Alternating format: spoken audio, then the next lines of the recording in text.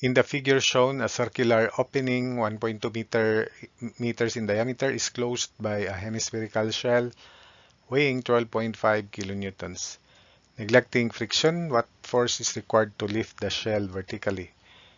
Then, with what force is the shell held against the seat?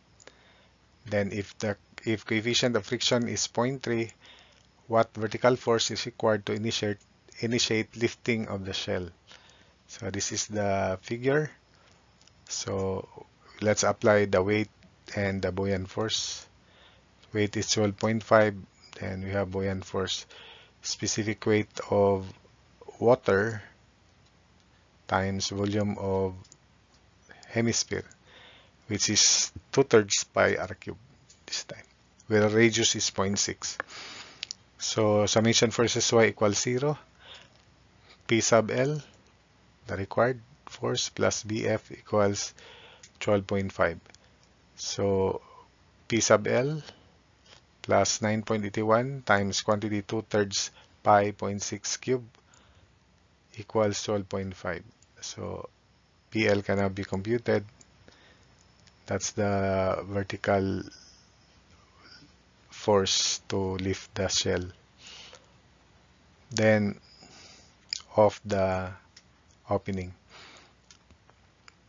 Then next, with what force is the shell held against the seat? So by principle, the contact points between this curved surface and the liquid is circular.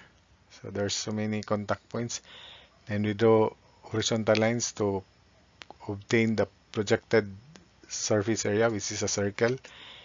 The distance of the centroid of the circle to the water surface is barred h, which is 1.2 plus 1.2 over 2. That's barred h. Then area is area of the circle. So F equals specific weight of water, barred h, area. So 9.81, barred h 1.2 plus 1.2 over 2, area pi 0.6 square, area of the circle.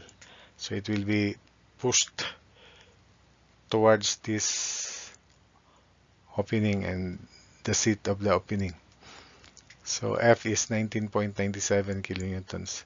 Then if coefficient of friction is 0.3, what vertical force is required to initiate lifting of the shell? So let's apply friction here, which is downward, because the normal force is F also. So therefore, frictional resistance is coefficient of friction times normal, which is also F. So summation forces y equals 0.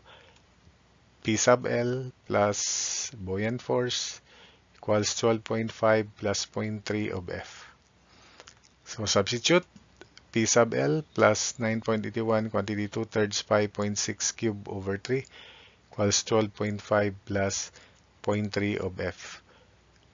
The shorter way is, it is 8.062, then you just add 0.3 of 19.97.